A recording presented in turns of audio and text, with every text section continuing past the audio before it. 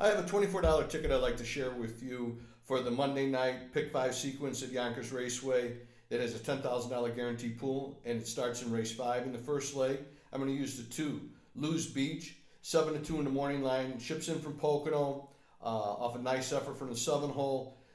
Should be forwardly placed. Jingra's steering, he knows this one. Won a couple here in the winter with this horse, and should be racing close to the top throughout. The 3 horse Rockin' with Elvis gets a free swing here. Was eligible at the time of entry. He's a winner of 2 straight at this condition.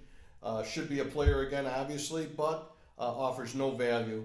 This in race 6, going too deep. The 3 horse Escape to the Beach.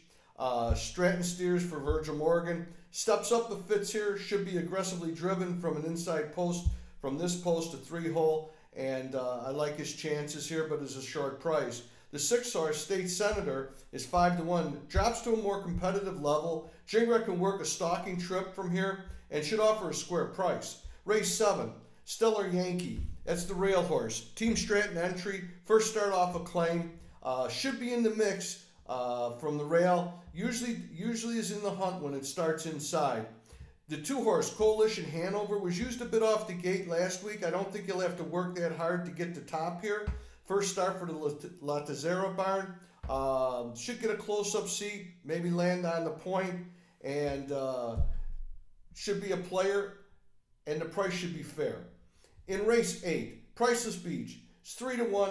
Can get the top with this post draw. Kakali could get him on the lead and may not look back. The 5 horse, Captivate Hanover, 6 to 1 in the morning line. Wired the $75,000 claimers last week. This will be a bigger test, but he should be forwardly placed and heard from at the wire. The 7 horse is Leonidas.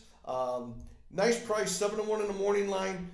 Take a swing with him here. Siegelman could leave if the opportunity arises. If not, could come off cover, and there should be a lively pace. Race 9, Fearful Intent is a rail horse. Just missed making it 2 straight.